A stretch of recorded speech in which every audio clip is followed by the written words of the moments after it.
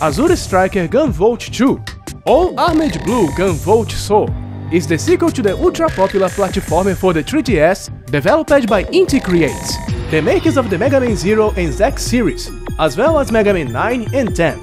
Now that Mighty No. 9 was a big disappointment, the Gunvolt series is the closest thing we have to a Mega Man successor. It doesn't have to be about robots, guys. Just like it doesn't have to be about vampires either. Gunvolt 2 has even more content than the previous installment, since we now have a second new playable character, Acula. Oh, I mean, Copan. He plays completely different from Gunvolt.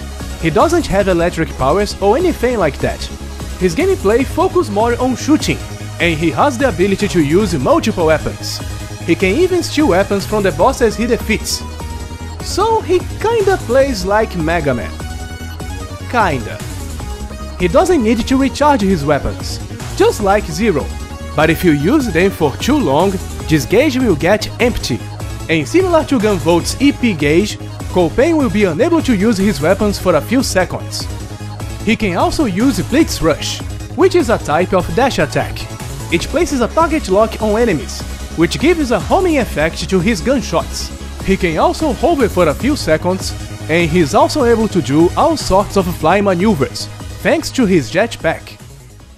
Meanwhile, not much has changed about GV's gameplay, aside from the fact that he now has a stand, who is none other than Cyan. Oh, I mean, Joel. Man, I really don't understand those names from the localization. One of the main themes in the game is the color blue, you know? Like Azure. So the female lead is Cyan. It makes sense. Isn't that right, Aqua? Oh, I mean, Azura. Anyway, Gunvolt is basically invincible now. I'm fucking invincible! Thanks to the powers that he got at the end of the first game. So just like in Metroid, it was necessary to nerf him at the intro stage. Which brings us to the main plot and the main villains. Eden, a terrorist organization of espers, who wants to steal the Cyberdiva's powers of Joel in order to create a utopia ruled by psychics.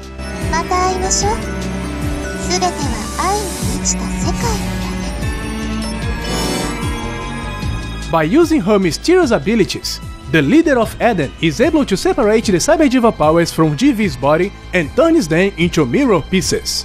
Joel's conscience is still inside GV's body, but since she lost most of her powers, she becomes really small, especially considering that she had a really nice body back then.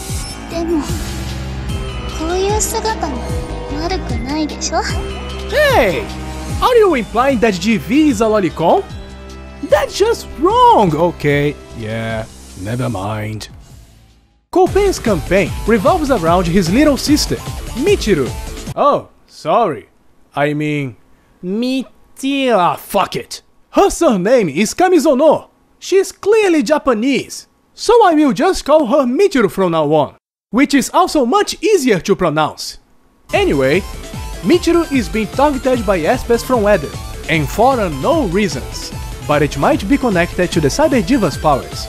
Copan is able to steal one of the mirror pieces from Eden, and his little robot assistant gets an unexpected reaction from it.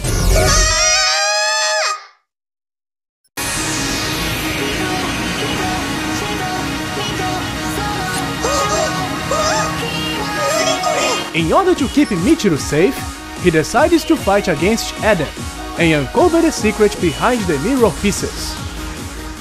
G7 are the strongest members of Eden, and each one of them protects a mirror piece, which means they are basically the robot masters in Gunvolt 2. There are 4 stages for each playable character. 3 of those stages are exclusive to one of the characters, while the 4th stage is the same for both GV and Copan. The final stage consists of 3 sections. At the end of every section, you get to fight against one of the bosses from the stages you didn't have access to. For example, Tesna gets her own stage during Copan's campaign, and it's a stage infested with hair. Figures. but GV only gets to fight her in the first section of the final stage. There are many differences between the two campaigns. For instance, GV has a pretty normal boss battle against Azure, but when Copain is fighting against him, he first becomes a robot, and then he gets inside a bigger robot, which in turn combines with a giant robot.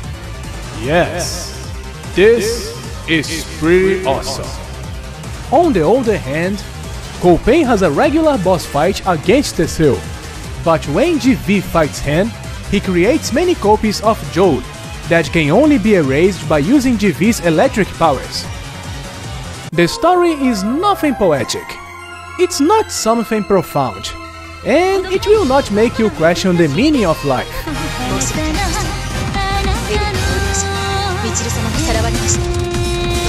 Nevertheless, the story in Gunvolt 2 is fucking cool! For the lack of better words. The action scenes, combined with the awesome techno-rock J-pop soundtrack and the shonen manga art style, make for a very exciting adventure.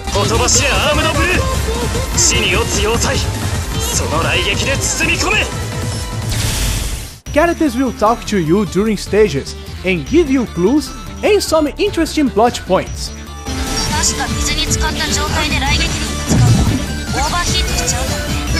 The action doesn't stop when they are talking, which means those conversations don't get in the way of the gameplay. The dialogue is also very well written, but if you don't feel like listening to it, you can just turn all the dialogue off before entering a stage. By doing so, it will feel just like an old school Mega Man game. The graphics look great on the 3DS screen.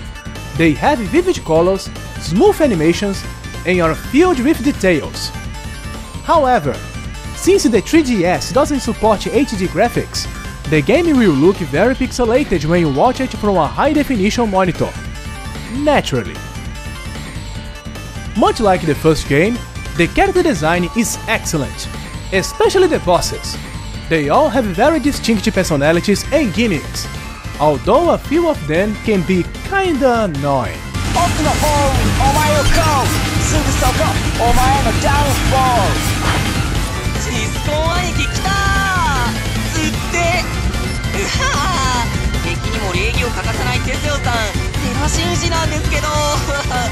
The game is fully voiced, except for Michiru, who is mute. How convenient! The voice acting is pretty good for most part, but Copain's voice actor falls a bit short at times. The level design is pretty decent, but you can notice that some stages were made with only GV in mind, because it feels like a walk in the park when you play those stages with Copain and his Rocket Knight abilities. Compared to most Mega Man games, Gunvolt 2 is very easy. GV and Copain have special shields that can defend against most attacks. You get completely healed every time you level up, and even if you die, there is a high chance that you will be resurrected by the Cyber Diva's powers.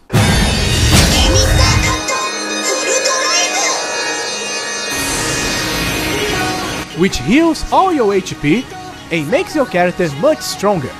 But even if you still manage to die somehow, this will not be a big deal, because you have infinite lives and all the stages are filled with checkpoints. However, Gunvolt 2 can still get pretty difficult sometimes, especially in later stages. In general, Copain is the weakest of the two, but if you happen to own a Shovel Knight amiibo, you can get a special accessory from him that makes Copain even stronger than GV. Granted, you need to defeat Shovel Knight to get this accessory, and if you manage to defeat him, you deserve at least this much, because he's a beast. Gunvolt 2 goes for less than 2000 yen on the Japanese eShop, but this game deserves even more. I really love Gunvolt 2. It's not for nothing that the first one sold so many copies, and this sequel do justice to the franchise.